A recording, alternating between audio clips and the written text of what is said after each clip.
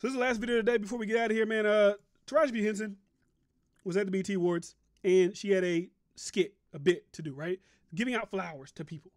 And she's supposed to be giving flowers to Keith Lee, the guy who sits in his car, does the food reviews, and helps local businesses turn their franchises from nothing to something, right? So I just want to play a clip of this. Uh-oh. The Method Man look-alike. Method's married, are you? Are you? Hi, how are you?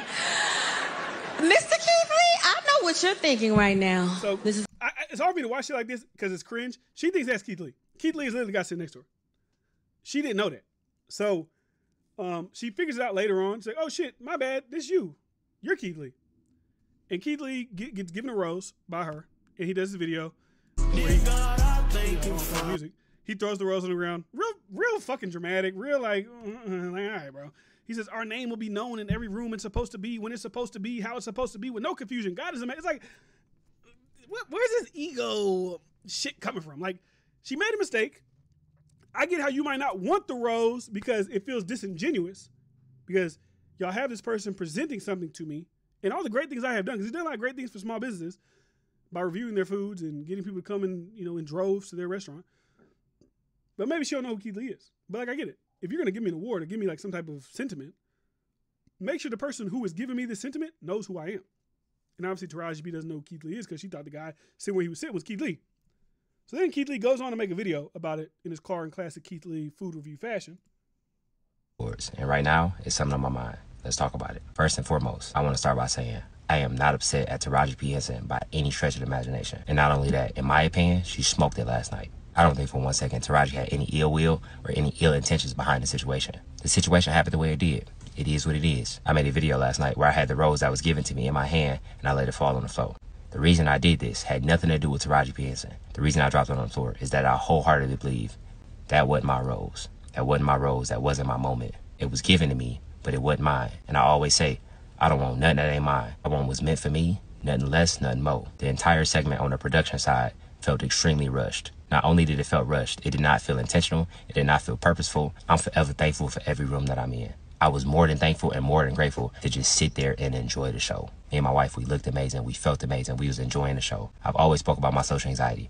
And for me, just to get out and be in that moment was more than enough for me. So to take me, last night was the BET Awards. And right now, so yeah, this is like he did a whole spiel about why he did it, how he felt. It was my moment. He gives me like that vibe, that like that positive, that holistic, like all that type of shit. But once again, I don't feel like it was necessary to like.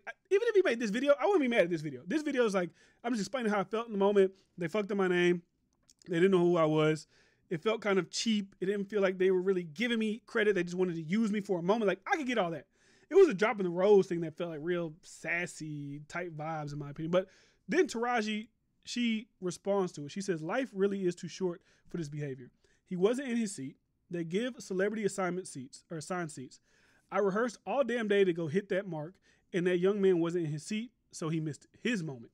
His ego is hurt. He will be fine. I cleaned it up at the end of the show. No love lost here. Hashtag God bless, right? But like I said, once again, even with Taraji's response to it, he was never really mad at her. He said production. So even her kind of being a little bit, snippy, I guess you could say, at him, he didn't say Taraji's a dumbass. Why they have Taraji doing shit for me? We shouldn't even know who the fuck I am. X, Y, and Z, whatever. Just be like, hey, actually don't even fucking respond to it. Because the situation isn't nothing to be responded to. He did some sassy shit. He dropped the flower. He made his video. That's it. That's done. Good night. Good day. But it did seem like after this, right? Because then one of those guys came with Keith Lee after. Them guys that do that little prank shit where they're like, oh shit, what's up, man? It's Method Man. It's whatever, like who you may look like. They did to him, say, oh shit, DDG. And all the blogs were like, Keith Lee has to be held back over prank. And I was like, you watch the video, it's like he didn't really have to be held back. His security guard just started to grab him before he even did anything. All he said was, I know your content, like I'm good on that. Don't do that, right?